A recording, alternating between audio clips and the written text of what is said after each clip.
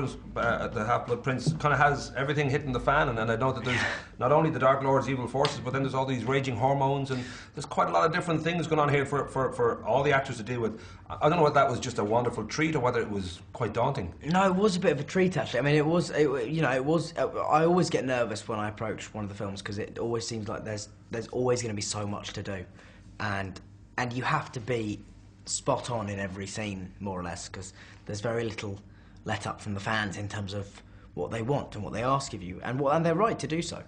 Because, we've been doing this 10 years now, we should be good at it. And we are, and I think we're very, very proficient. Particularly, since David's come on, the standards have just, particularly performance-wise, have gone up, no end, I think. I think in this, this film is a harder book to make into a film. Because it's the sixth book is in many ways is a lead up to the seventh. However, I think what David did brilliantly was to really bring out the comedy of the book, which all the romance stuff is very, very funny. Particularly all the stuff between Ron and Lavender it genuinely makes me laugh, and I've never been really there's not many jokes in Harry Potter films will really make me laugh. But Rupert doing that, and also Rupert doing what I'm now referring to as his Buster Keaton bit on the broomstick, where, I mean, he's just brilliant at all that stuff. There is that sense now that you say 10 years, it's half your life, and you're now on the Deathly Hallows, and that will be out in November 2010, and the second part in July 2011. It's kind of like the end. I don't know whether you kind of brace yourself for the notion that it will be goodbye. This is the last time you're going to start a film. This is the last time you'll go through the process. Yeah. And I don't know whether there's a part of you is almost, a little bit of kind of a mixed emotion, but dread, I'm sure, as well. It'll be a totally different life when you finish. It will be. I mean, also, I don't think. I mean, it will be very strange. Very strange. I mean, I can't accurately predict how I'll react to not having it anymore. I like to think I'll be in some way excited, because it means I don't have to worry about my availability for things 2 years down the line.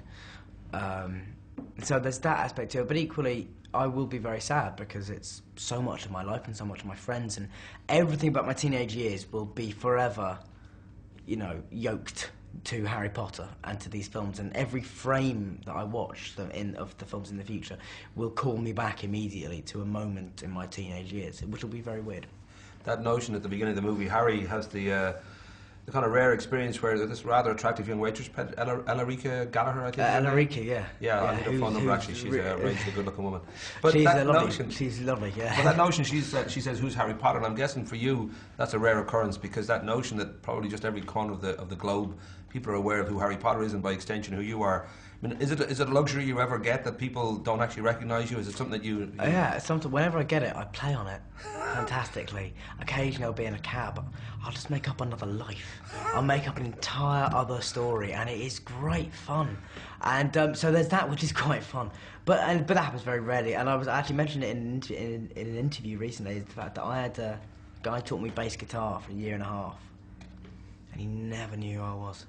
And either he had absolutely no idea who I was, or he was the coolest man alive who really just didn't care. Bass could be a cool thing. Well, exactly, that's the thing. I'm thinking maybe but he was so into his music, I could easily believe that he had been too busy, analysing Jaco Pastorius' bass playing for the last 30 years of his life, that he would never even have heard of Harry Potter. Just ask him what year it is. If he says it's the 90s, then you know he just hasn't idea. He could be living in a totally different time frame. Recently added Weather Report on the record. Yeah. Well, Birdland, Heavy Weather's the best one, that album of Weather Report. If he's but I haven't got. He hasn't given me any. He just tried to teach me it. I was rubbing I should say that the one thing Dumbledore says as well in this is that there's no light without the dark, and that sense that for you and for Rupert and for Emma, it's been a huge amount of light given the life that you've had on the back of this, a huge amount of attention, but also I'm guessing a lot of joy just making these films and seeing the effect you have on people. But I'm guessing there has to be a little bit of dark as well. I don't know whether that's sort of just the hard work involved, whether there's a side to it that that fame brings a certain degree of like difficulty because you just can't have a life that is private. There is a certain amount of that, and it is a very and it's a fine line to also talk about it in interviews, because by the same token, a lot of people that will be watching this, the last thing they want to see is a celebrity whinging. Everyone hates that. I hate that. There are tricky moments, and you do sometimes find yourself in situations which you would not be in were it not for being in Harry Potter or being famous or whatever. But all of that is so outweighed by the joy of being on set. Because the premieres and stuff, that's all something else. That's, for me, it's fine and it's fun and weird and mad, but it's just a thing.